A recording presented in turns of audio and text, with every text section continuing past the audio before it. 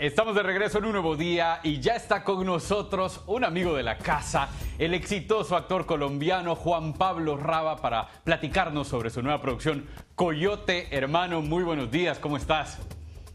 Buenos días, hermano, ¿cómo te va? Los saludamos de aquí desde Los Ángeles, en donde todavía es de noche.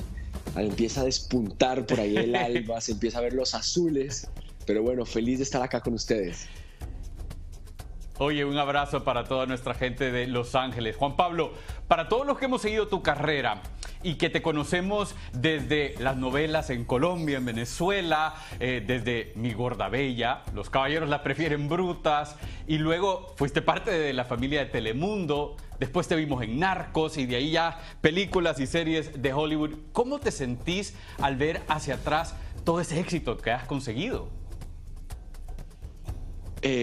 Siento que hay que seguir para adelante. Siento que estamos simplemente como subiendo peldaños de una escalera y yo realmente creo que falta mucho camino por recorrer todavía de esa escalera, ¿no? Sigo mirando hacia arriba con muchas ganas de poder trepar en esa escala que es la carrera y la vida, ¿no?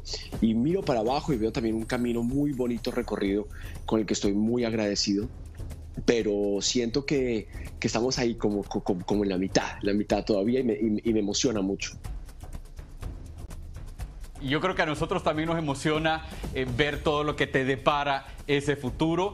Y bueno, estás comenzando precisamente este 2021 muy ocupado con una película con Liam Neeson y también con esta serie Coyote, que toca un tema muy cercano para muchos inmigrantes latinos en Estados Unidos.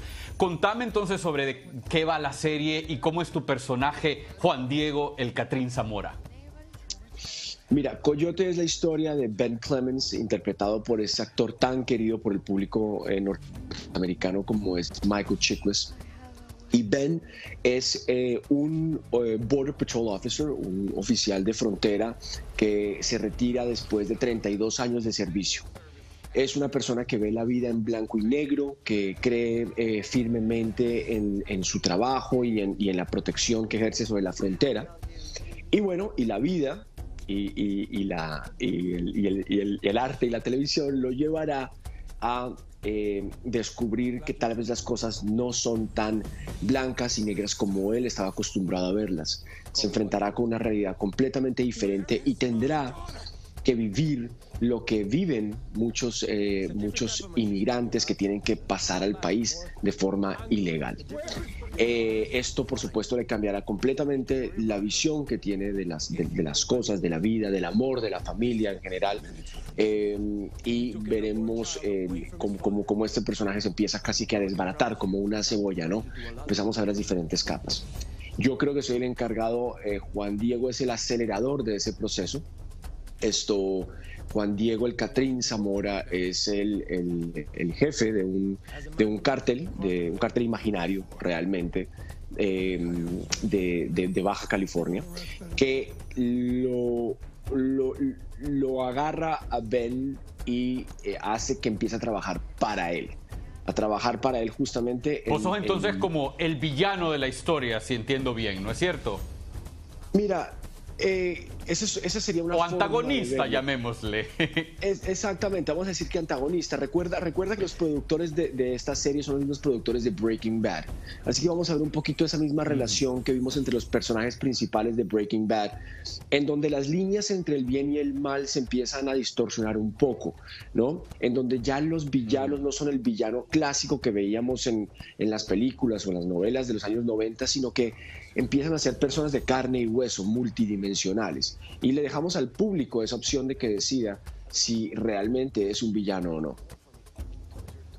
Oye, Juan Pablo, en un tema más ligero, tu personaje tiene un look bien particular y en tus redes sociales vimos esa prueba de maquillaje de los tatuajes. ¿Cuántos tatuajes tiene el Catrín y cuántos tenés vos, si es que hay alguno en la vida real que aparece en la pantalla? Oye, ¿sabes qué? Esa prueba de maquillaje realmente es de una película que hice que se llama Shot Collar. Y simplemente el otro día me la encontré por ahí y lo subí a las redes. Pero esa película fue hace 4 años en donde interpreto a un miembro de Mexican Mafia, una película con Nikolai Coster-Waldau, muy interesante si no la han visto, dirigida por Rick Roman Waugh. Oye, yo tengo un y vimos tatuaje, también tengo un solo a tu tatuaje tatuadora, que me hice cuando tenía... pero no es el 18 años, tatuaje de abajo tu del tobillo. tatuadora favorita, que de hecho nosotros creo que, señor director, tenemos la foto de tu tatuadora favorita ahí lista para mostrártela a ti. Me confirman, por favor. Esa es mi tatuadora estrella. Eso fue la noche del 31 de diciembre y así pasamos la mayor parte de la noche. Le encanta colorearme, le fascina pintorrejearme la cara y yo soy absolutamente feliz de que lo haga. Y mi hijo, Joaquín, cuando tenía más o menos la edad de Josefina, también le encantaba hacerme dibujos por todas partes. Tenés una familia preciosa, Juan Pablo, y estamos muy orgullosos de todo tu éxito desde acá, desde Un Nuevo Día. Coyote, ya están todos los episodios disponibles en All Access. Te mando un fuerte abrazo, hermano. Que tengas un buen día. Muchas gracias a ti también y éxitos y felicidades también por tu carrera. Gracias. Gracias.